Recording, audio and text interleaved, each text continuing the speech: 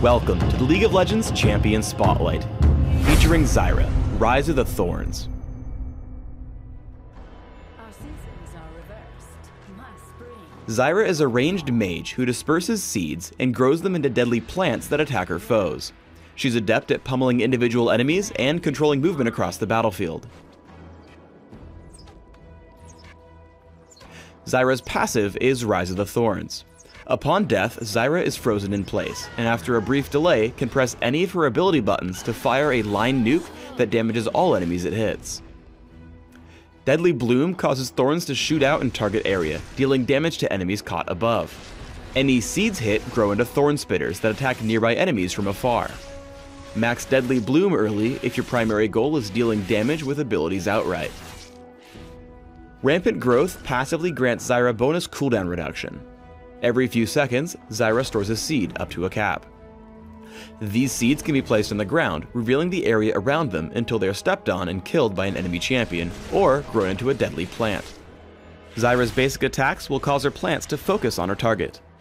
Max Rampant Growth if you're looking to sprout as many plants as possible. Grasping Roots sends a series of vines out in a line that damage and root in place enemies they hit. Any seeds hit grow into Vine Lashers that strike nearby enemies and slow them upon striking. Place points in Grasping Roots if you're looking for a bit more damage, but mostly if you're looking for extra crowd control. Zyra's ultimate is Strangle Thorns. Strangle Thorns damages all enemies in an area, laying a thicket of vines beneath them. After a short delay, these vines snap upward, knocking up enemies caught in the area. If any of Zyra's plants are hit by Strangle Thorns, their attack speeds are greatly increased.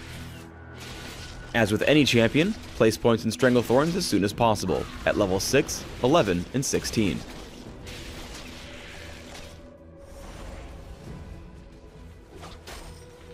With early points in Deadly Bloom and Rampant Growth, Zyra can choose to quickly push her lane by sprouting a Thorn Spitter and using its added damage to clear out minions. Additionally, she can watch for ganks by planting seeds near potential gank paths. Early game, Zyra's plants make her one of the game's best duelists. As Victor engages, Zyra lands all her abilities, creating 2 plants in the process. Though Skarner enters from across the wall, her plants plus Ignite and basic attacks pick up a kill in return. Let's go back and watch the abilities in slow motion. Zyra opens with Rampant Growth into Grasping Roots, following up with Deadly Bloom into a second Rampant Growth. This allows one plant to slow down Victor, which would have ensured Zyra's escape, while the other continues to pummel him as he runs. Only the unfortunate entrance of Skarner kept Zyra from winning the fight outright. At level 6, Zyra's burst is phenomenal. Grasping Roots into Deadly Bloom deals incredible damage and holds him in place for the knockup from Strangle Thorns. If Victor hadn't flashed, or if Zyra had summoned Thorn Spitters instead, it was an easy kill. Zyra's passive, Rise of the Thorns, means she can always claw back from difficult fights. Here Morgana runs in on Zyra with Soul Shackles. However, after Strangle Thorns, summoning a Thorn Spitter, and locking Morgana down with Grasping Roots, Zyra can kill her with a final shot from Rise of the Thorns. The best way for Zyra to follow up on ganks is by lending her own crowd control. Here Rammus rolls in on Victor, allowing Zyra to easily land Grasping Roots and sprout a Vine Lasher to take him out. With a few points in Rampant Growth, Zyra can easily earn some extra gold from the nearby Wraith camps. Dropping 2 seeds right before Deadly Bloom gives Zyra some nice extra income with very little difficulty. You can also choose to cast a second Deadly Bloom to clear the camp faster. Zyra can set up on her foes without them noticing. After discovering Skarner with a ward, Zyra plants 2 seeds, grows them into Thorn Spitters, and locks Skarner down with Grasping Roots. The combined damage takes him down almost immediately. The Vine Lasher can provide great utility in a smaller skirmish. Skarner runs in, so Zyra lands Grasping Roots and sprouts a Vine Lasher, whose slow completely removes his chances to chase or escape.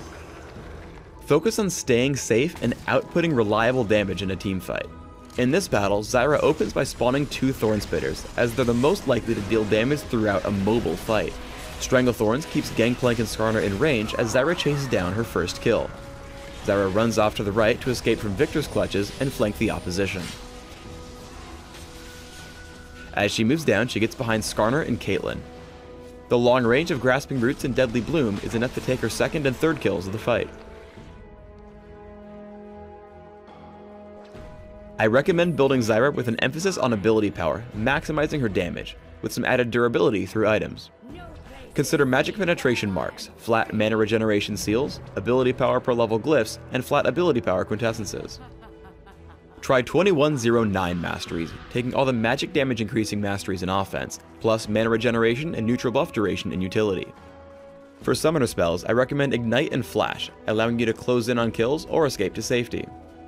As an example build, open with Boots of Speed, Health Potions, and a few Doran's Rings or Prospector's Ring. Upgrade to Sorcerer's Shoes and add Rabadon's Death Cap for additional damage. Zonia's Hourglass is exceptionally good on Zyra because her plants can continue attacking while she's in stasis. Finally, consider Rylai's Crystal Scepter, Void Staff, and Abyssal Scepter as other great items on Zyra. Thanks for tuning in to the Zyra Champion Spotlight.